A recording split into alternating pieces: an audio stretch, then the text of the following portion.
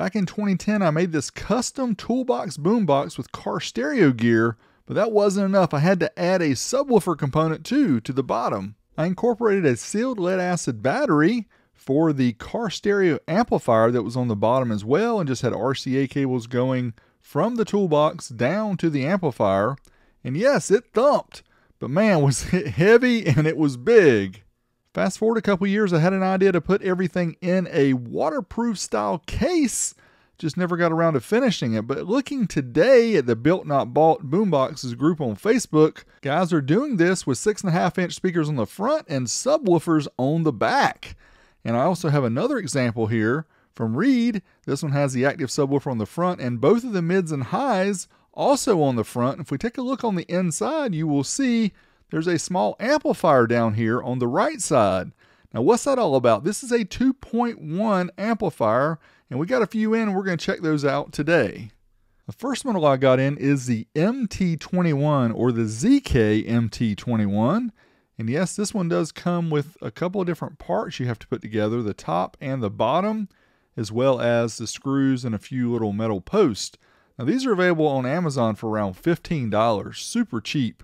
And they promise 50 watts plus 50 watts for your stereo channels and 100 watts for the sub channel. Again, it does come with all the parts to put it together. I didn't show this one assembled. I will show the other model that I got in, and I'll show how to assemble it. But you can see it's got 5 knobs across the front. We'll talk about those here right off the bat. It's got a subwoofer frequency and volume knob. Also, it has right and left channel, bass and treble. And then we have the main volume, which is the master volume for all the channels together. On the back, we have the 3.5mm auxiliary input. We have the output for all the speakers, including the subwoofer, left and right channel. Also, we have the DC jack for 12 to 24 volts. The specs include a domestic power chip, we'll get into that, a large heatsink, high-grade wiring terminals, treble, bass, and subwoofer controls. This is a 2.1 amplifier board that has Bluetooth built in as well. And now's a good time to go ahead and power on the unit, and let's go ahead and get it connected to Bluetooth to see how that works.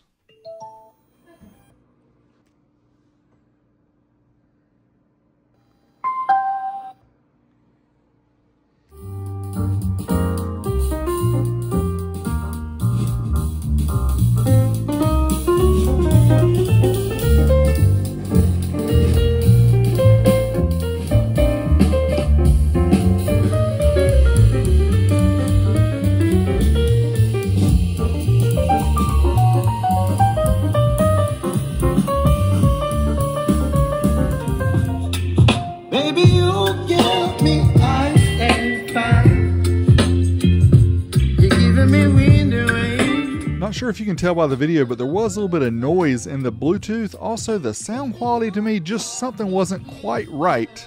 According to the specs provided, this has a hi-fi chip for the amplifier chip. Now, we thought it was the TPA3116, but unfortunately, it is the CS8673E, which is a generic counterpart, and in my opinion, not a very good chip. I would want to get the one with the TPA chip. Now let's try the 2-channel test at 24 volts, 1 kilohertz. According to the spec sheet, we should be looking at 50 watts per channel at 4 ohms. So let's try it out on the amp dyno and see what we get here. Again, the amp dyno shows 14.74, but we're actually feeding the amplifier 24 volts. You can see it count up here on channel 1, and then channel 2 catches up. That's because there was some distortion on channel 2, but anyway, we got 45 watts per channel. We ran it again uncertified, which takes us up to the clipping point. You'll see that it counts cleanly here. Let's see what we get total. Probably going to be right about the same. 46 watts per channel at 4 ohms, which rated 50, so it's actually not that far off. Now, I wasn't sure initially that this amp couldn't run at 2 ohms, but I did at 2 ohms on the main channels here. Let's see what we get here. Uncertified up to the clipping point. Again, 1 kilohertz is the track. We do have the subwoofer loaded down with a 4 ohm load, and you can see about 78 watts average per channel at 24 volts. Next up, we wanted to try the sub channel, 24 volts with a 40 hertz track. And again, according to the specs, it's only rated at 4 ohms and 8 ohms. At 4 ohms, it's rated 100 watts. So we're going to try 4 ohms and 2 ohms. Let's see what we get here. Certified 4 ohms, 40 hertz with 24 volts of input. And yeah, not a whole lot. 50 watts where it's rated 100. So that's well under what they rated. But next up, we're gonna set it to 2 ohms. Let's see if we can get that 100 watts at 2 ohms. Can we? It's counting. Is it gonna get there? No, it stops at 77 watts. Now, I'm not gonna make you sit through all the different tests, but you can pause this if you wanna see. I ran all the tests at 4 ohms and 2 ohms at 12, 20, and 24 volts. You can see the outcome here. Also the sub-channel, that 100 watts they rated at, yeah, about half that. We got 50 watts at 4 ohms, 24 volts. You can see the other results as well. The next amp I got in was the HT21 or ZK-HT21. Again, this one came in parts as well. You can see it has a screwdriver, has a power plug, also the knobs for the front. And then we have the documentation sheet or the owner's manual. One side is in English, the other side is in Chinese.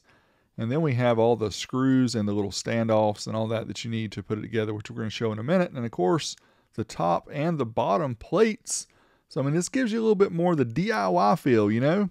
You got to put your amp together. Not really. I mean, you're really just putting on the top and the bottom. Somebody's already done the hard work of soldering all the components here. This is the main power board here. You can see it does have a fan in the center with a large heat sink to keep the 2 chips cool. And it shows you what's in the package. You've pretty much just seen all that. We've just shown it. Again, I think this part's fun because it gives you more of the, hey, I built this myself aspect. And that's what we're going to do here. So let's get you some music in the background and show you how to assemble it.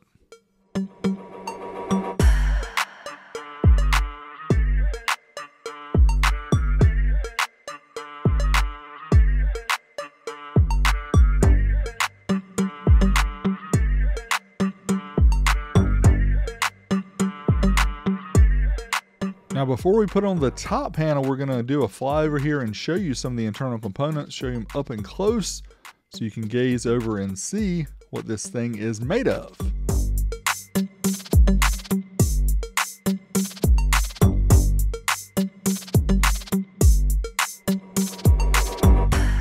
This amplifier incorporates 2 of the TDA7498E Class D chips, which are rated to up to 160 watts by 2 plus 220 by 1.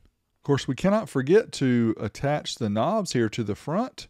I like to try to get these lined up so they match properly. And here you can see the amplifier. This is the HT21, and it does have a fan there in the center to keep it nice and cool. It says 160 by 2 plus 220 by 1. Across the front, you'll see all the different knobs. It does have the same knobs as far as the other amp we showed, but this one also has the USB connection on the front. They call it U-Disc. I don't know why. It's not mine. It's yours. It is said to support up to 32 gigabytes of FAT32 format. And yes, I'm talking about the format of the disc, not your mama. This is not a Mickey Mouse program! In addition to the USB input and also all the dials for the adjustments of volume, treble, bass, and on and off, we also have a multifunction button here on the right. They refer to as the dial button, which if you press it in, it pause or plays, or long press is to switch the mode. And if you do left is previous song, if you hold it down, it is volume down, and right is next song, or hold it down for volume positive.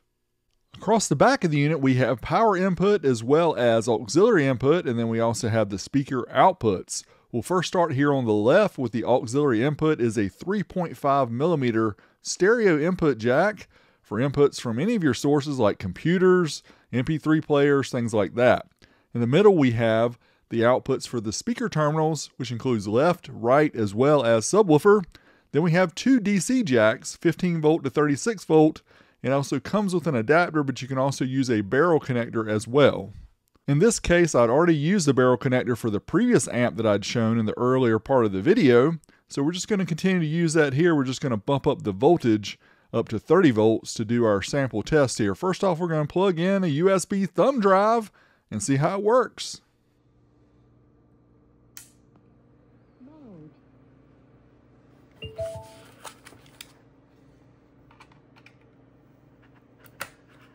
Music.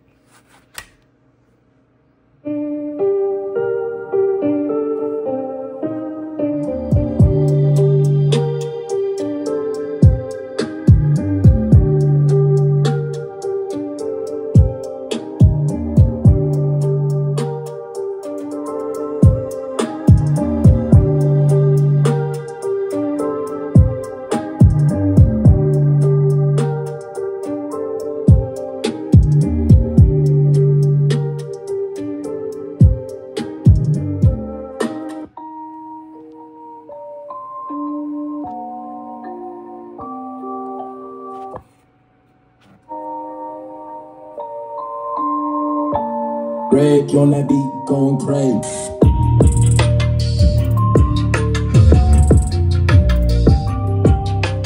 Now to my ears, this amplifier sounded much better than the first one we tried and had much more power for the subwoofer as well. Now in order to hook up Bluetooth with this, very simple. All you do is power on the unit and then you check your phone and look for the WZ-BT 2.0 and then it's there, or 5.0. Very simple. Now we're going to try this amp out on the Dyno 2-channel test. We're going to use 30 volts because my power supply does not go up to 36, it only goes up to 30. And again, you can disregard the voltage shown on the Dyno because it's powered separately. Let's try certified test first at 30 volt, 1 kilohertz. And there you go, it keeps counting up. 77 and 74 watts. So that's not too bad here. But again, 30 volt of input. It is rated to do 160 watts at 36 volts. I don't think it's going to do anywhere near that, but again, we're seeing about half of what these things are rated to do, they're actually doing. But check out the 2 ohm test. We're getting over 100 watts per channel, which was pretty impressive. Now let's try the subsection 30 volts, 40 hertz. It is rated 200 watts at 36 volts. Again, we're feeding it 30 volts. So see how close we get here. Certified test is up to 1% distortion. Let's see what we get. It's counting kind of slow. There we go, 88 watts at 24 volts. Again, well below the 200 watts that it's rated. But let's reset the dyno here and try it certified at 2 ohms. See what we get here. Can we get over 100 watts at 2 ohms? That would put us about half of, again, what it's rated. Oh, look at this. 145 at 2 ohms on the sub channel. Big numbers. Now here are the results, noting that the amplifier is rated for 15 to 36 volts of DC input. I did 12, 24, and 30 for these tests, and you can see the results. I did that mainly because the batteries that are available and what people are using, what people are charging to. So this way it will give you an idea of what you should really expect. Let's move on to the pros and cons. Obviously for the price, these can't really be beat. They also have very good input voltage capability from 9 volts up to 24 or 36. Bluetooth auxiliary for 1 amp, USB is added for the other. 2.1 flexibility, nice to add a subwoofer. Bass and treble adjustments are nice. They're very compact, very small. Decent sound quality on the HT21, but I would pass on the MT21. Things that could be better, the actual versus rated power, obviously.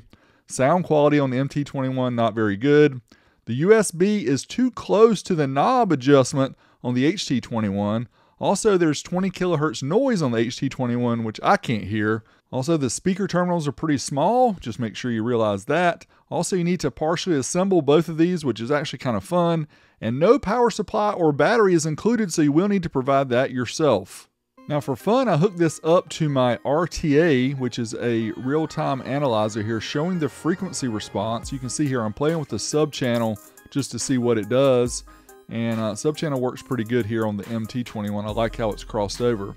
The one thing I did notice is you had to turn up the bass adjustment all the way to be able to get more of a flat response across the board, but obviously you don't want your small speakers playing bass notes, so it's okay to have a little bit of a slope there on the lower end. But it's kind of neat just seeing this, how it works in person. Now we move over to the MT21. Right off the bat, I really couldn't believe what was showing up here on the chart. On the far right at 20 kilohertz, it had a strong signal at 20 kilohertz. Now, I'm too old to hear this, so I wouldn't hear it. Probably my dog did. It's probably why he was howling. Anyway, it's something I did notice on the display here, but again, I didn't hear it, but it is something to note. Again, I do like the HT21 overall. I would pass on the MT21. Thanks as always for watching. Make sure you smash me a thumbs up, comment, and like. Till next time, Big D, I'm out of here.